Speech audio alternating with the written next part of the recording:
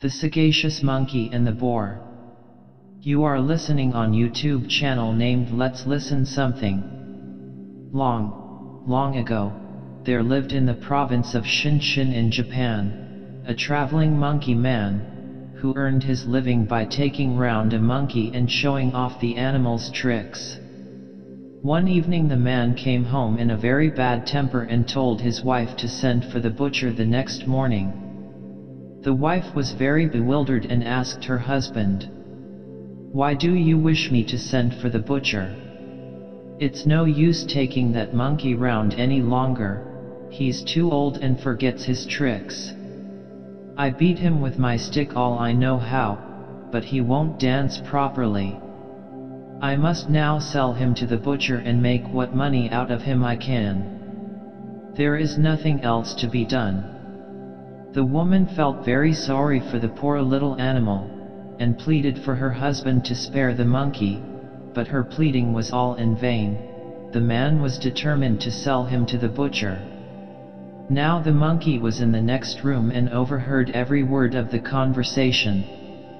He soon understood that he was to be killed, and he said to himself, "Barbarous, indeed, is my master. Here I have served him faithfully for years, and instead of allowing me to end my days comfortably and in peace, he is going to let me be cut up by the butcher, and my poor body is to be roasted and stewed and eaten? Woe is me! What am I to do? Ah! A bright thought has struck me.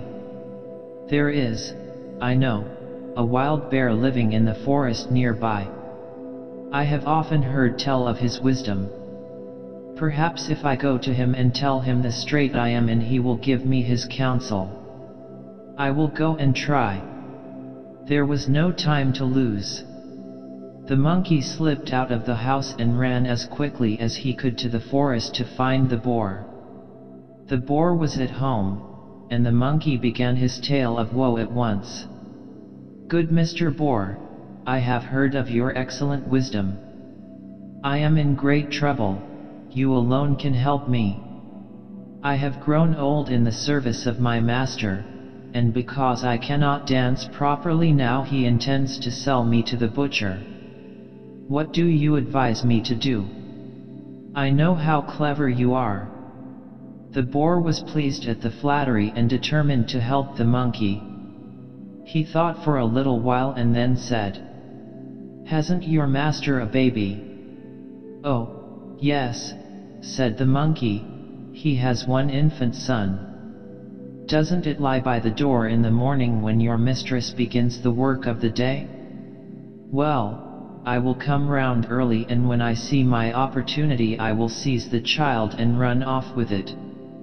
"What then?" said the monkey.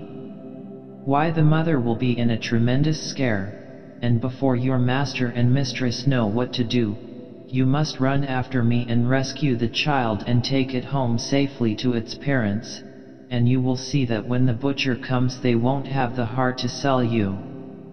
The monkey thanked the boar many times and then went home. He did not sleep much that night, as you may imagine, for thinking of the morrow.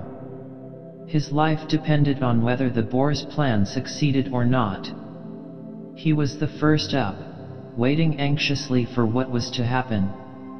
It seemed to him a very long time before his master's wife began to move about and open the shutters to let in the light of day.